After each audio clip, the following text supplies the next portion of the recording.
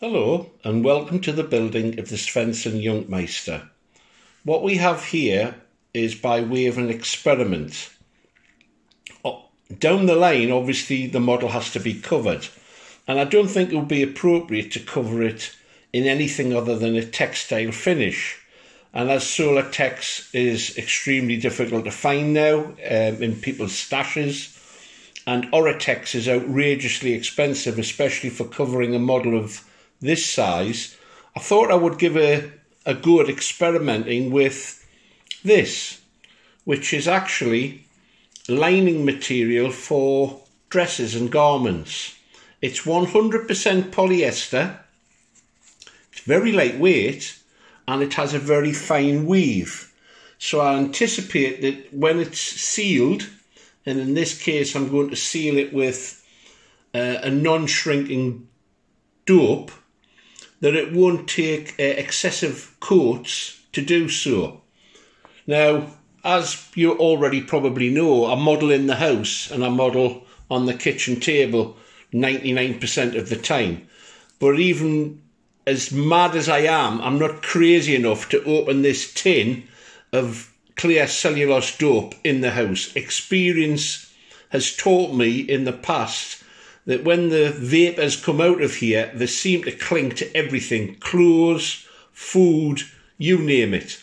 So this will be done outside, and then what I hope is I will seal round the edge with the clear dope, then brush through, and I understand that this will actually shrink with heat. So that's the experiment part, if I can use this as a shrinking covering.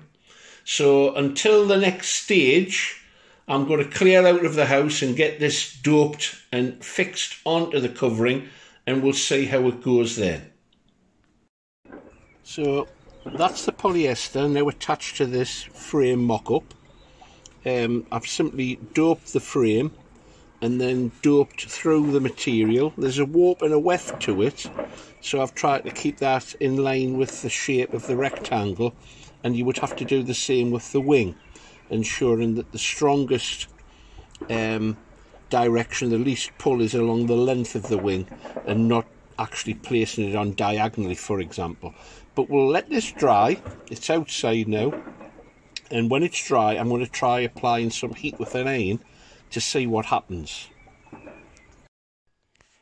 Well, I've set the iron up to quite a high temperature, and if I apply heat, it appears to tighten, but I don't think the frame is strong enough to stop it from being pulled in by the fabric. That definitely looks like it's tightening up to me. Definitely. Yeah, it will tighten, but obviously the frame needs to be strong enough. That is quite pleasing. I think it's got some potential. You can see it's starting to buckle up a bit here, but I think that's due to the fact that the frame itself is so fragile, it's just pulling. Heat. Yeah, definitely tightening up. That's quite a high temperature. Higher than I would apply if I was using it with solar film, for example. There you go, that works. To the next stage, see if I can seal it. So this is what it looks like after it's had a couple of coats of dope. They were put on full strength. It would have been better, I think, in retrospect, thinning them down. But it's certainly sealed the surface, and I think it's got a lot of potential. The appearance of streaks are actually just because the dope has gone through some of the surface better than others, but it's certainly got potential, and it's something I'll certainly look into for applying covering to the Jungmeister. So that, I would say, is it has loads of potential as a covering material for future use.